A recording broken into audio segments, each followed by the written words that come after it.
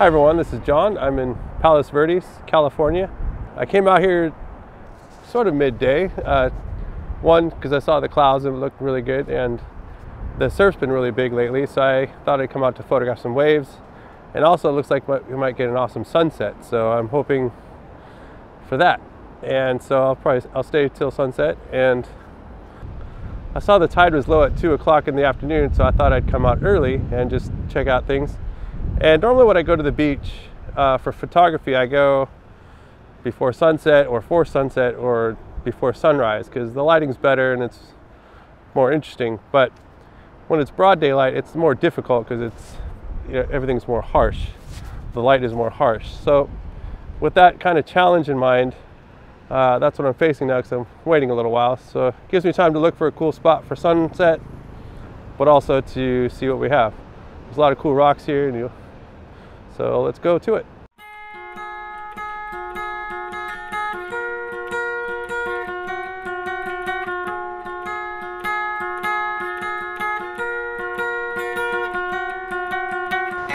I'm still on the trail down to the beach, but I saw this rock over here, just about to get near. Boom!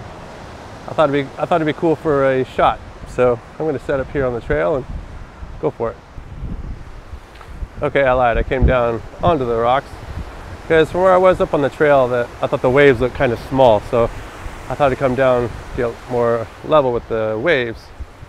But I still want to try to get the same shot with that rock right there, so I'm drawn to the rock. Yeah.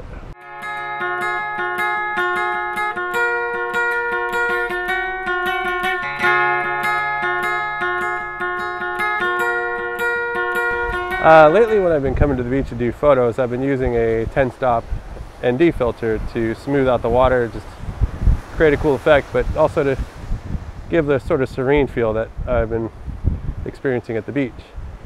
But sometimes I want the beach to speak for itself, and right now it's high surf, and with that I want to show the power of it. So I'm not going to use a 10-stop filter. Right now I'm just going to use a circular polarizer. This one's a breakthrough technology.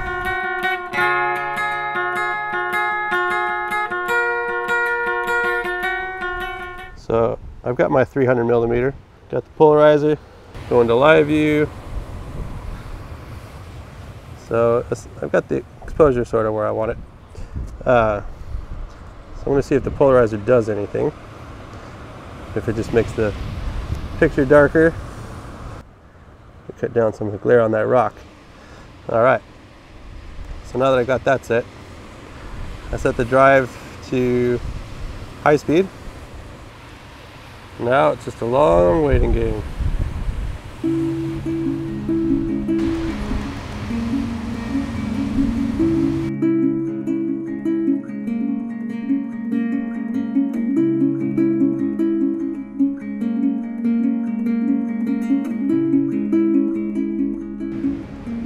So I moved to another spot, and the tide is slowly coming in.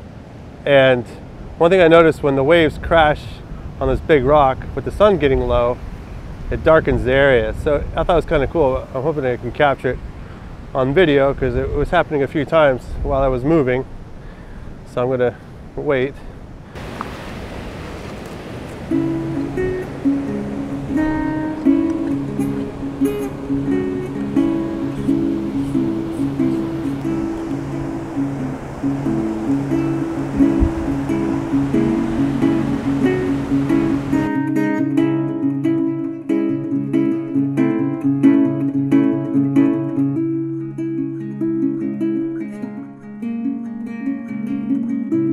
Well, the sun's gone down, and the sunset wasn't as awesome as I was hoping, but it was still pretty cool. You know, it's awesome to be out here. And what I'm going to do is focus on this rock right here, and I switched to my 85mm, which the aperture goes to 1.8, which is pretty fast and pretty large. So, and I also put a 10-stop filter on to smooth out the water, so hopefully this creates more of an abstract type of image. And so let's check this out. So I've got my ND filter on the 85, shutter speed at 8.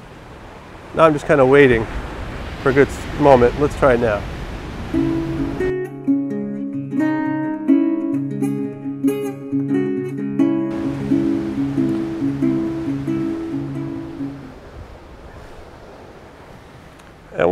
other thing I do is when I decide to do a 1.8 aperture, I do sort of a safety. I do something with like f11 or something, you know, to get more crisp.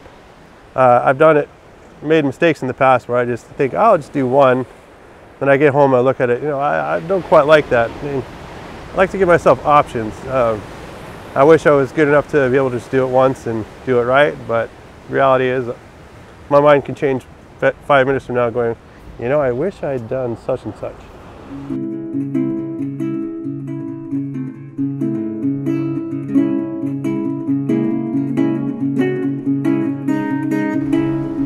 Well, I've had a lot of fun. The tide's coming in pretty strong, and also the parking lot's closing pretty soon. I got a little bit of a walk to do. So anyway, I've had a lot of fun, and I hope you've enjoyed this. Leave any comments or questions down below. Feel free to subscribe. This is John signing out. Bye.